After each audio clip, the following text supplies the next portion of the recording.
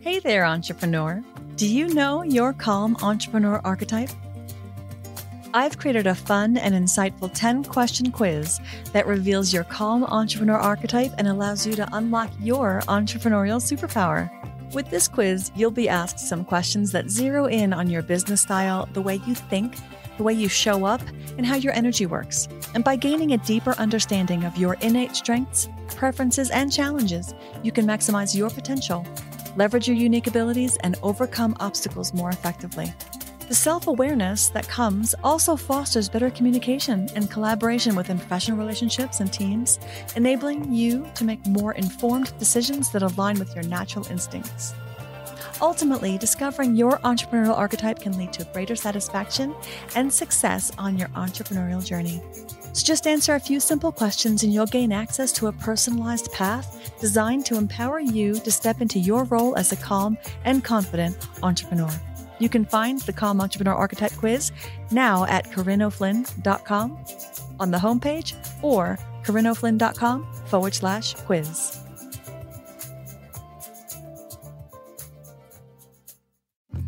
Hey there.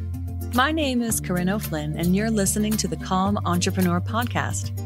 I am a USA Today bestselling author, nonprofit executive, and organizing nerd with over 20 years experience running my own small businesses.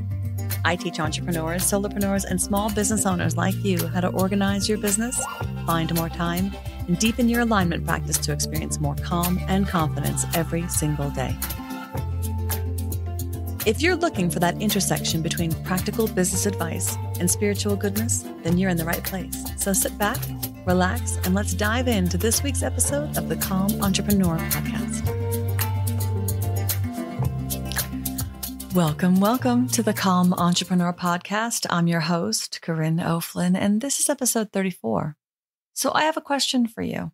And it's something that I ask everyone that I work with and everyone who I ever meet who is an entrepreneur. And it's, what if well-being was the goal? I think that it's really easy as entrepreneurs to get really caught up in chasing the money. And we get into business. We get into business because we want to work for ourselves and we want to support ourselves. And supporting ourselves means paying our bills, and that requires money and a successful business. And that's not up for debate.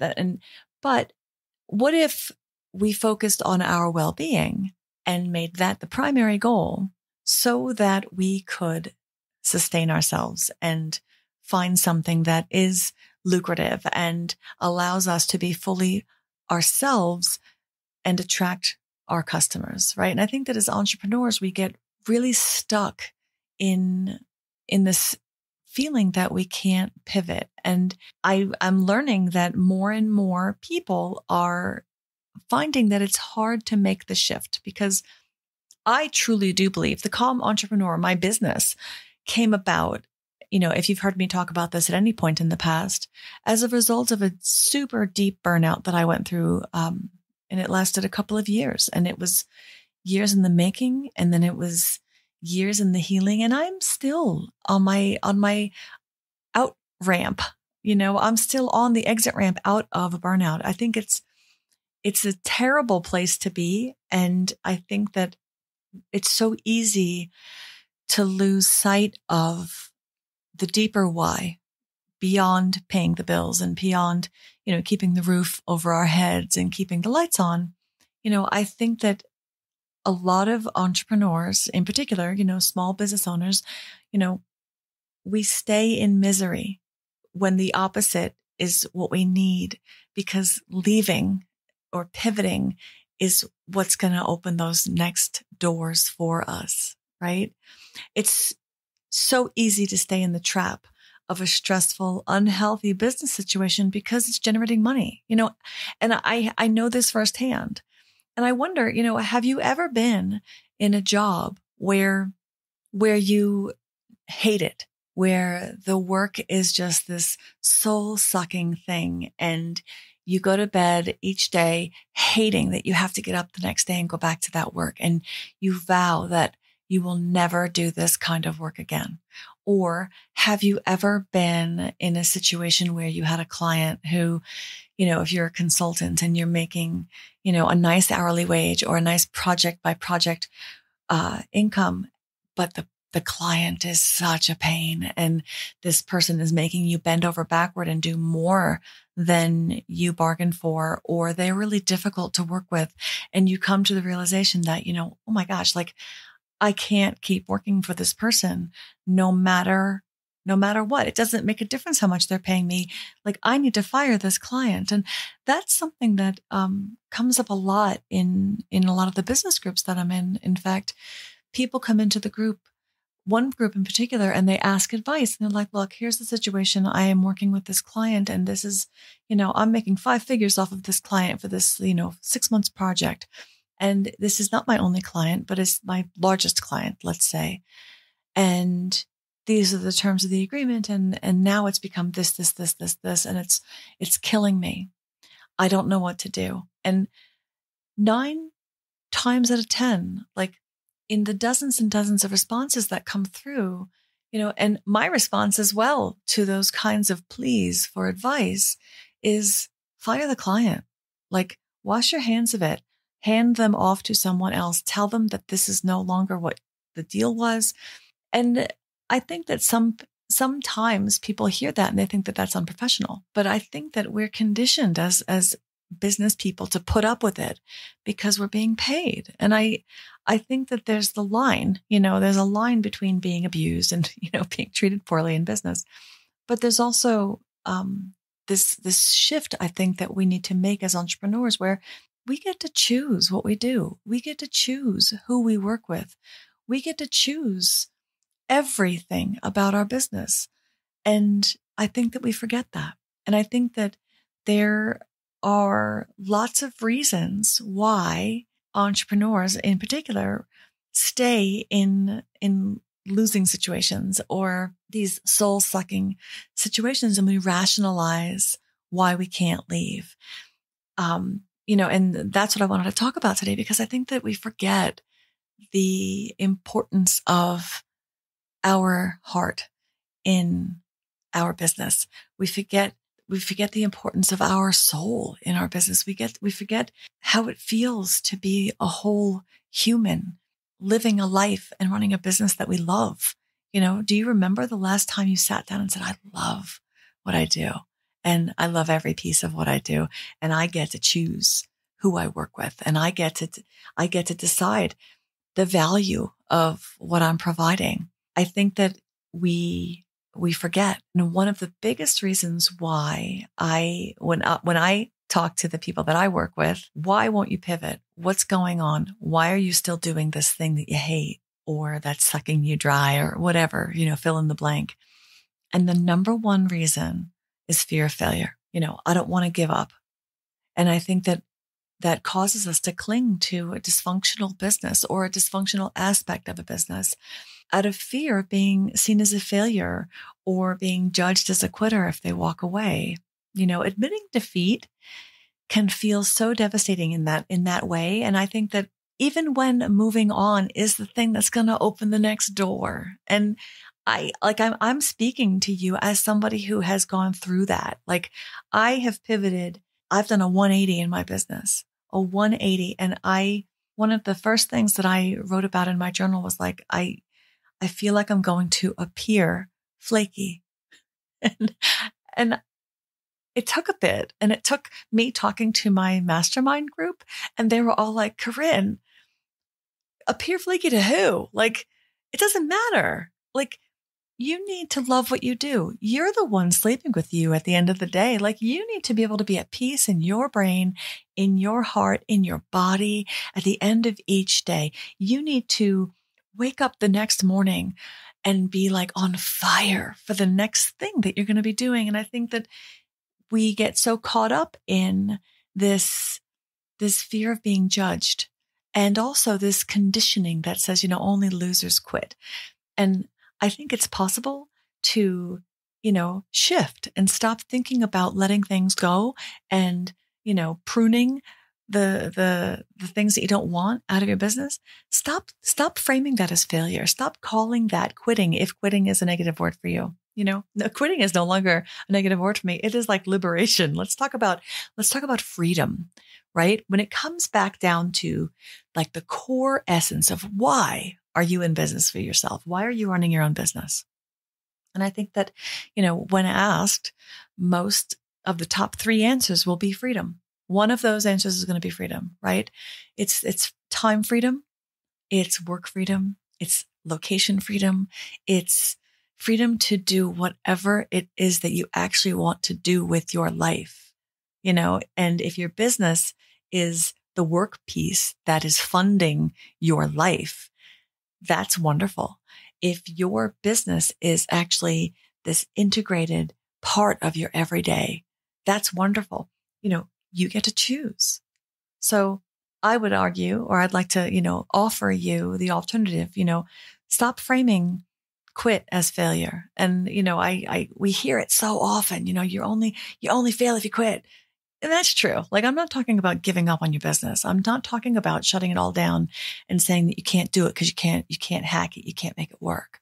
I'm talking about sitting down and taking an inventory of your business and identifying what about it is working and what about it isn't working. And when I say what is and isn't working, I'm not talking about what's making money. I'm talking about what's lighting your fire, what's filling you up, what is speaking to you, your whole essence. What is it about your business? What pieces in your business allow you to show up fully? And this is something that everybody deals with. I'm dealing with this. I deal with this on a daily basis. I'm like, where is it that I want to be?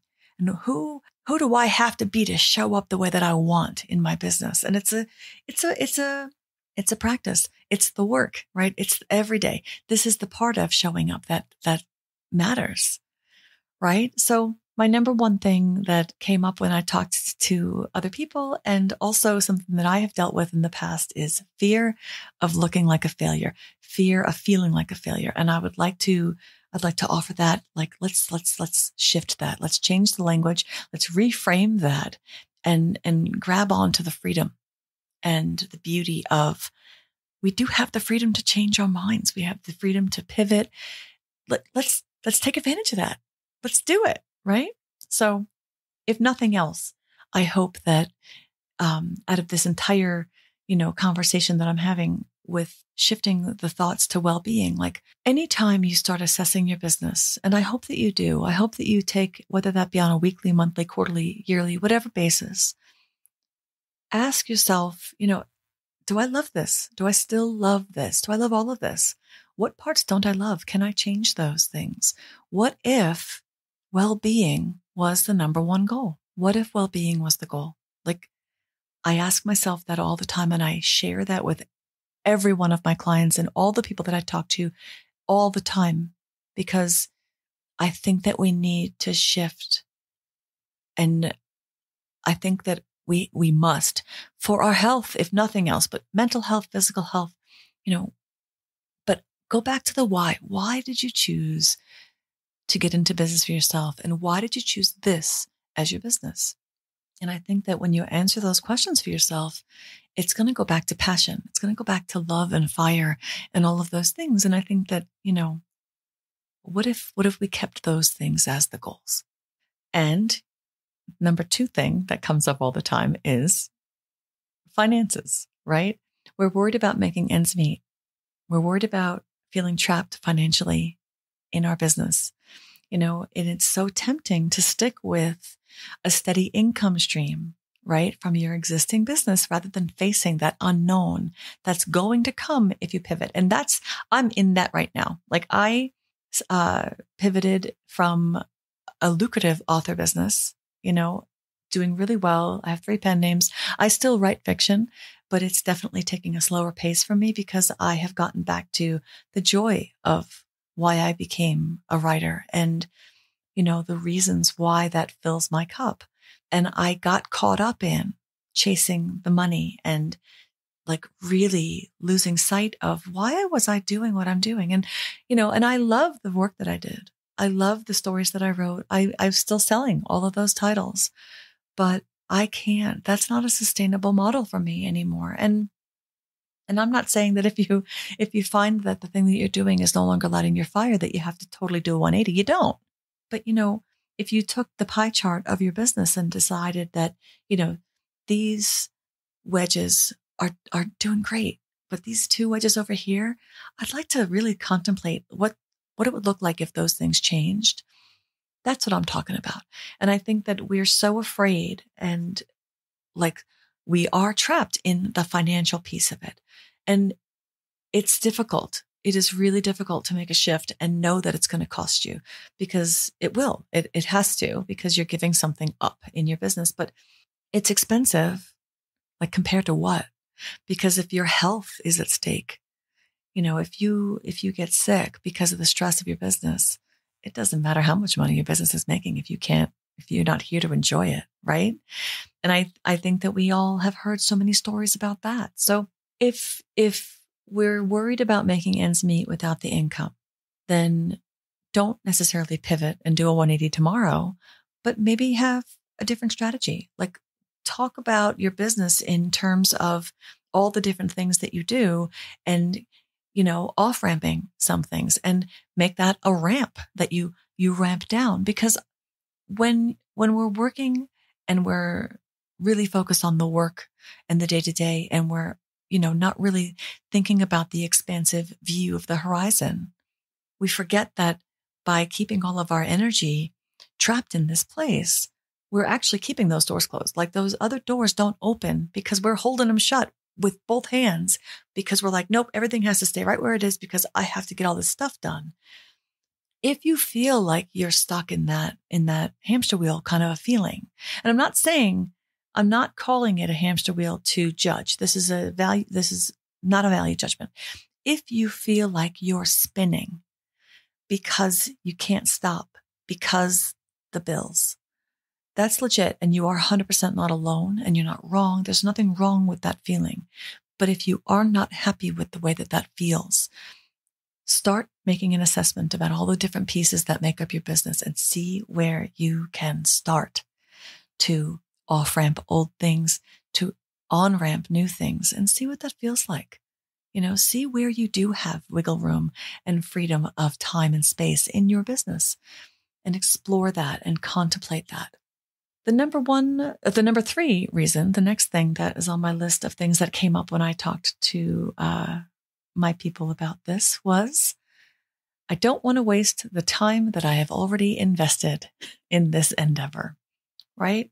After pouring months and years and long hours into building this business, it's really hard to acknowledge that time as a sunk cost, right? And that sunk cost fallacy. I think that we believe that if we just keep at it a little bit longer, then we're going to get the ROI. Oh, and then we're going to get the ROI, and then we're going to get the ROI. And it doesn't work like that. It does for some, but for most people it doesn't. And I think that, we can wish and hope all we like, but the reality is that we have to make real choices about, yeah, I spent a lot of time and energy. Yeah, I spent a lot of money. I did those things, and I learned valuable lessons. And I also learned that it isn't working the way that I need it to work. So I'm going to pivot. You have permission to do that. And I want you to give yourself that permission. And again, if you're working in a business and you don't know where to pivot, don't pivot yet. Start exploring it. Like, do a mind map. Bring in people, create a mastermind around this. Like, bring in trusted people who can advise you on the pros and cons. Somebody who's not invested in your business can see things that you can't see, right? And don't be precious about things. Like, be able to hear hard truths and not take them personally. Like, take yourself out of that equation for a moment and look at your business and listen to what other people are saying about what they see from what you're sharing, and see where the truth is, right? It's just an exercise in exploration, but I think it's a really valuable one. And I think that we get wrapped up in this. Again, this is kind of like quitting. Like, we feel like there's this label where we're calling ourselves names because we're quitting. We're calling ourselves names because we're throwing in the towel and crying uncle, right? We've already invested so much time. We can't give up now, and I don't subscribe to that anymore. I did, and I don't anymore. And we in my family have had that experience where we've walked away from, without getting into any details, because it doesn't really matter. We have walked away from bonuses because it's just too much. It's not worth it. It doesn't matter what they're paying me. I'm losing my mind. It doesn't matter what they're paying me. I'm going to die of a heart attack. It doesn't matter what they're paying me. I want to be home with my family. Like, we have to make a value on our own well-being. And when well-being is the primary goal, when well-being is the priority, you can't help but shift everything else into its place. And well-being is not, we're going to go off and live in the forest and forage and, sing songs by the fire and live off the land. Well-being incorporates making money. Well-being is about being sustainable, right? It's about filling your cup and having enough that spills over into the saucer. And the saucer is where you give from. But you can't do that if you're stressed out and stuck and you feel like you're running in a loop. It just doesn't work. And I'm trying to bring more people into this discussion of making well-being the primary goal, because I think that we are in a crisis mode as entrepreneurs, because if you spend any time online looking around at the things online, if you spend any time on social media, we are inundated with, go, go, go. And, you have to do this next thing. And here's the next strategy. And here's the next psychology of selling and all these different things. And yeah, you know what? We need to be savvy business people, but we're allowed to put stuff on the back burner. We're allowed to slow it down if we need to. I talk about the crazy push marketing, the really heightened energy of and people call it bro marketing. And I don't want to disparage men in this, but I call it cocaine and Red Bull. It's like you're sitting there watching somebody who has just taken like speed, and they're like, and you have to, and yeah. And we're gonna. And that's wonderful. Like, they might have fantastic strategies, but what comes with that push is all of these things like, I can't quit. I've already sunk cost. Everyone else is having success and I'm not. And, we judge ourselves and we assign value to things that aren't necessarily ours. We don't necessarily want all those things. We don't necessarily feel like those things are what we would count as successful, right? So, all of those things aside, it comes back to, it doesn't make a difference how much time you have invested in your business. It doesn't make a difference how much money you have already invested in your business. It doesn't make a difference how much planning you've done. If you're miserable doing your work, it doesn't matter. I would say it doesn't matter how much money your business is making. If you're miserable in your business, that's not success. And for me, anyway, and I'd like to hand over this cup of Kool-Aid to you to drink the Kool-Aid with me and come over to the light side. Come over to the place where, we're focusing on our energy and we're focusing on, meditation and tapping in and looking in and really connecting, not just with ourselves, but with our business. Like, if you treat your business as an extension of you, and you look at your business as this thing that is going to help you build a sustainable life or maintain a sustainable life while also bringing well-being to you and yours, what is that worth? Right? One of the next things, and I have a list of the top 10 things that came up when I asked this question, was doubt.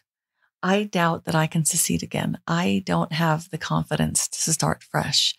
And I'm going to tell you, like, this is something that, again, this is one of the things that I am currently living through. in pivoting my business, I went from fiction author, full-time fiction author. I'm now part-time fiction author, and it's wonderful. But I shifted over to coaching. And now I have been coaching people for a really long time. And I've been doing lots of iterations of the kind of coaching that I'm doing now with the Calm Entrepreneur.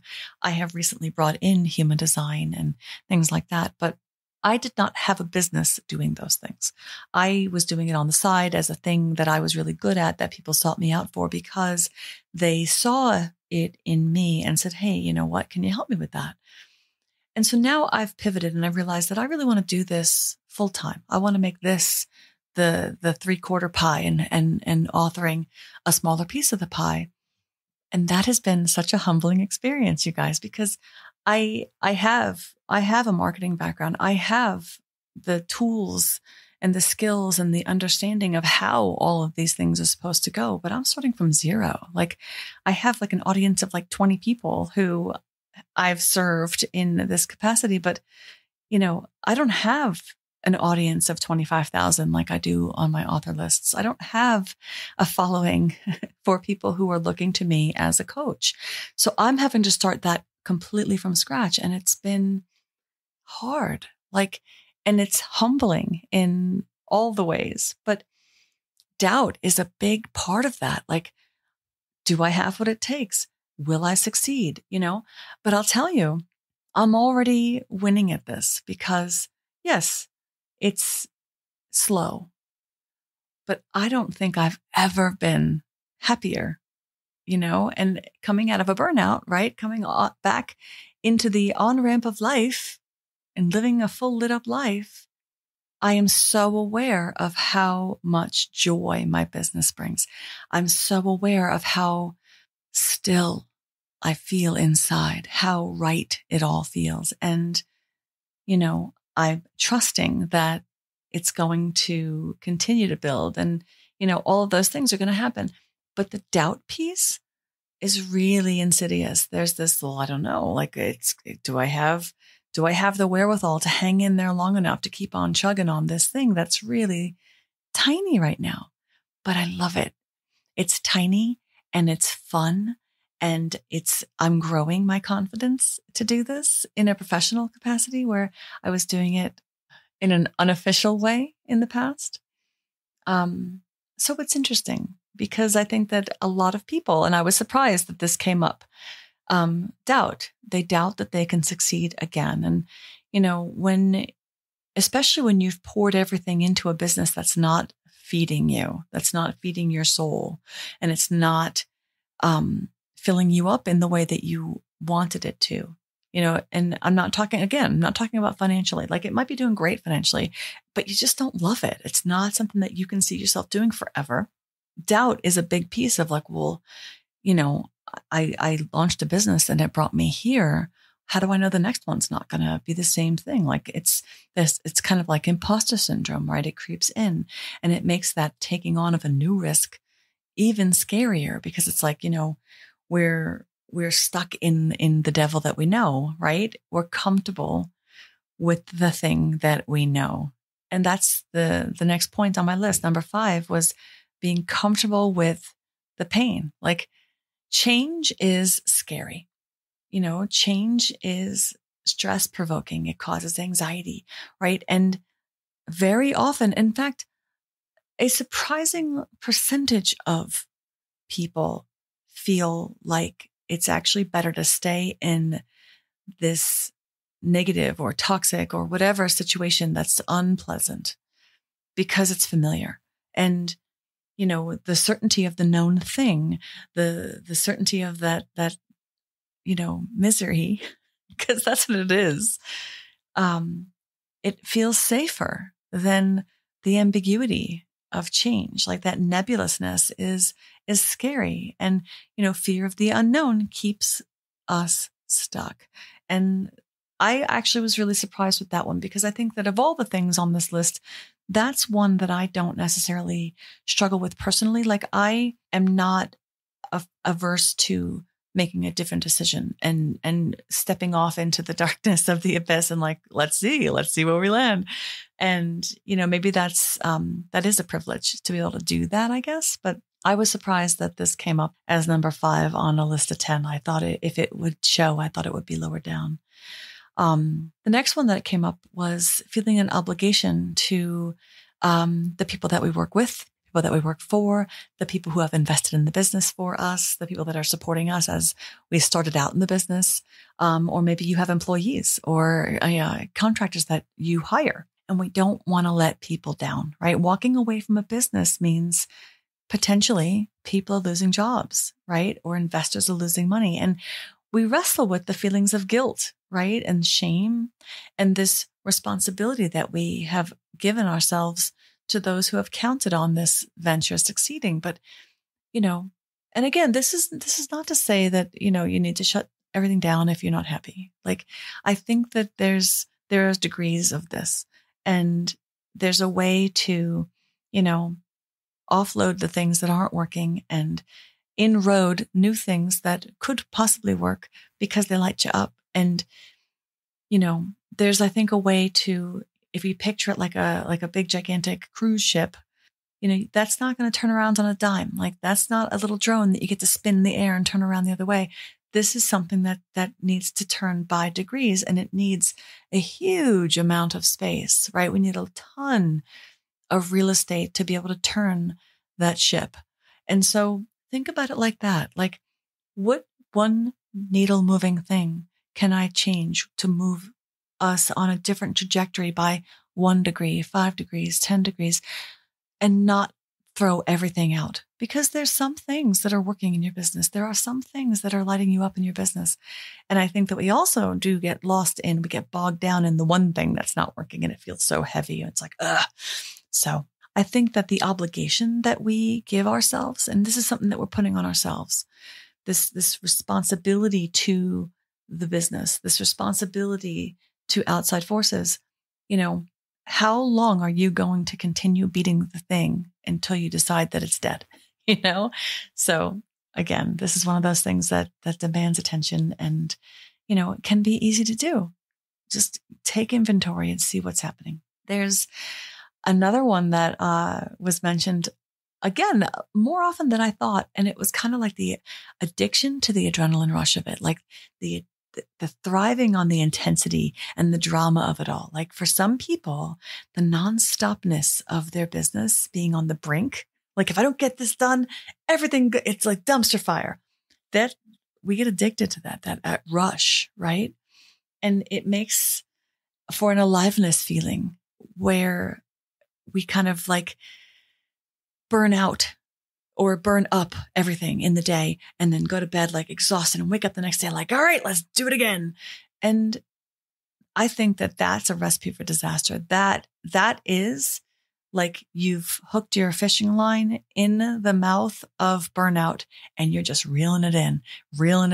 And the harder you go, the faster the reel goes and the quicker that thing is coming at you, because you're going to catch it. And, that's not well-being. That's the opposite of well-being. And so I would love to, if you are feeling like you're addicted to the adrenaline rush of the chaos and the drama and that intensity of your business, I would love to hear from you if you made the switch, because I was in that place. When I finally hit a wall in my business with my fiction, I was writing like a machine, and I'm not a machine. And some people are, some people can sustain that. Corinne cannot do that.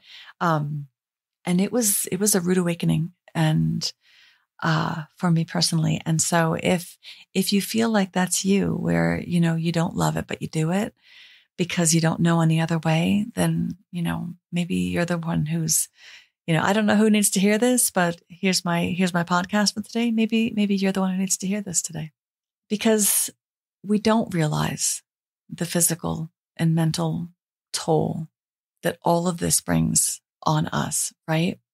We're caught up in the day to day and the doing and the busyness of our business that we don't spend enough time recognizing the damage that we're inflicting on ourselves, on our relationships, on our health, on our physical health and our mental health, but on our happiness and our well-being. Like, it's going to keep coming back to well-being because like that's the new thing for me. Like we are moving forward into a new paradigm in the world. And I think that there are many more voices joining the chorus of this. Well-being it has to be the priority. And it's the well-being of us and all of ours, you and yours, me and mine, all of our well-being, and doing business in a way that, is sustainable, not just to us and ours and you and yours and me and mine, but to the world, right? To be of service in a way that is more than just filling our own cup and filling our own wallets. Like, there's another way to do it.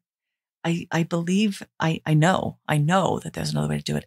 And I believe that there's a shift coming in like the zeitgeist of entrepreneur land. I think that we're shifting. And I think that I want everybody to just start thinking about well-being, because when you're working in a business that is sustainable in the way that it is filling you up, it is lighting you up, it is filling your cup and filling your wallet, you then become a vessel for philanthropy, like giving back. And that giving back looks in all the different facets. It's actually charitable giving. It is being available to your people in a more sustainable way, wholly arriving and being present in all of your moments. That's sustainability, is what I'm talking about. So the next thing on my list was not realizing the toll, right? I just talked about that, but I didn't enumerate it for you. That was number 8. Number 9 is being overwhelmed by the thought of uprooting everything, right? Like leaving a dysfunctional business or letting go of a dysfunctional piece of your business can feel exhausting because it's going to cause upheaval. And I think that when you're on the precipice and the idea of changing just one thing is enough to break you, that's a red flag. Right? That means that's like one of those things where if someone says, oh, meditate for 20 minutes, I don't have 20 minutes to meditate. And the answer is, well, then you need to meditate for an hour, right? If you don't have the capacity to shift things in your business because just the idea of making shifts in your business is overwhelming, then I'm going to say then you need to shift more than one thing in your business. So take a look at that and try to do it without judgment. Like all of these things I offer to you, I would like you to take them on without judgment. Like take an objective look, as objective as possible. Like we can't really be truly objective, but be as objective as we possibly can. And don't be precious, and don't let your ego tell you that things are what they aren't, or that they aren't what they are. Try to look at it, as if it was someone else's business and see what you see, right? Where can you make a change? Because the rewards for making these changes are like bounty, and like passion and energy and increased capacity for new things, right? Opening more doors, letting go of things. Like if you're in the hot air balloon and you've got too much stuff, you let go of the ballast and you float up higher. There's more available to you, but you can't see it because you're stuck. Right? So if that feels like you, then then this again, what if you shifted and made well-being the priority right now? Like what's one thing that you could change today that would make that happen? And the last thing is, again, that's holding on for that ROI piece. It's hoping that the situation is going to improve, right? Believing that we can turn things around. And I think that there's a point at which that becomes an irrational thing. Like instead of, prolonging the life of your business or prolonging the life of this aspect of your business or the life of this project or whatever it is, there's a line that you cross where you're now just prolonging the death of it, right? And I think that we know when we get to those places, but it's also really hard to admit it. So that's what I've got for you on my list of things, because when we really listen to our bodies and we listen to our spirit and we listen to the words that we're saying to ourselves about our business, and then we look at them in the frame of well-being, we then start to see, I think, the benefits of embracing the change.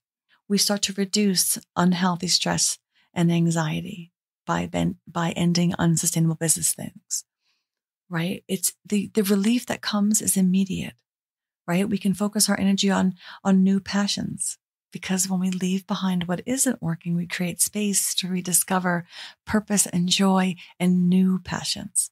And that's the cliche, like one door closes, one door opens. You can't open anything if you're holding on with both hands to the things that are there. It strengthens our relationships, because when we release the pressure valve, we come back into our body and we are more present. And that will enhance every relationship that we have. It also then starts to open our minds to the possibilities, right?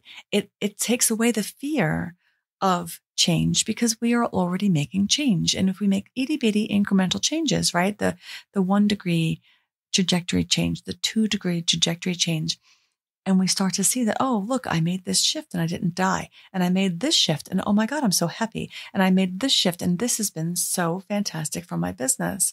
The more we do it, the more we realize that we can do it. And then it becomes exciting, because then we start to look for the opportunities, like, where can I do this some more? So I think that, when we move the priority list and we put well-being at the top of the list, it's a game changer and it's a no-brainer. I think that it will help us improve everything: creativity, decision-making, productivity. It helps with your business culture. Like if you do have employees, it changes the vocabulary. It changes the language that you're using to speak with each other. It makes it a people-first business as opposed to a business-first business. And that sounds counterintuitive, but I know that works. Like that's a business model that works. It brings in satisfaction for you and it's customer satisfaction. Like the energy is then in alignment and you attract different kinds of customers, but then the customers that work with you, they're having a whole experience and they're feeling seen and served. And I think that, it's win-win-win-win in every direction as far as that goes. And it's sustainable, right? Which means that you can do it longer, which means that it's all the things that we want it to be. It's all the things that entrepreneurship promised. It's all the things that, that it can be, because then you get to choose, right? The more aware you are, the more you get to choose. And so, that's what I have for you today. Like the benefits of taking well-being and putting that first over everything else, right? It brings clarity. And I think that it causes a shift that will then bring in all the other things that your business needs to bring in for you. So, I'm living that myself, albeit on as I said, like I restarted my business and yeah, it's slow and it's tiny and it's working and it's wonderful. And I think that if I was doing a video and you were able to see me doing my YouTube blog, which I haven't had the courage yet to record myself recording my blogs, my podcasts. But if you could see me right now, like I am grinning from ear to ear, like I have this huge smile on my face because I'm thinking about like where I was 2 years ago, where I was a year ago, and how much has changed in my life, in my day to day, in my home, in my business, and just how good it feels. So that's my offer for you guys. If there's a way for you to make a change today, I offer you shift the priority to make well-being the number one goal, and everything else can stay in the order that it's in. Just move it down one notch and put well-being at the top and start using well-being as the driver for all the decisions that are going to be coming your way. See what happens, see what happens and let me know, because I'm super duper curious. But that's what I have for you today. Thank you so much for listening, and I'll see you online. And remember, Part of being a calm entrepreneur is developing the systems, habits, and know-how that lets you know that you are the one in the driver's seat for your business. You get to choose how you think, and you get to choose how you work. So you got this, my friends. Thank you for listening.